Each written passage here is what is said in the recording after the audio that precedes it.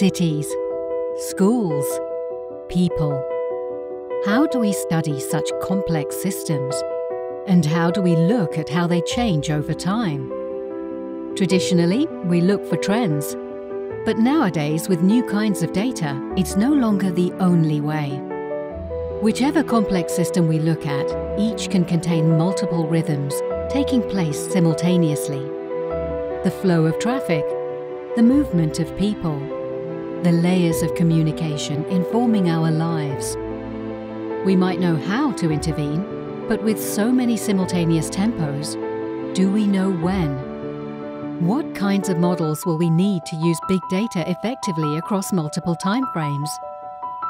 The Linking and Modelling Tempos for Complex Policy project, led by Dr. Emma Uprichard as part of her Alan Turing Fellowship, seeks to answer those questions. Interested in finding out more? Please get in touch.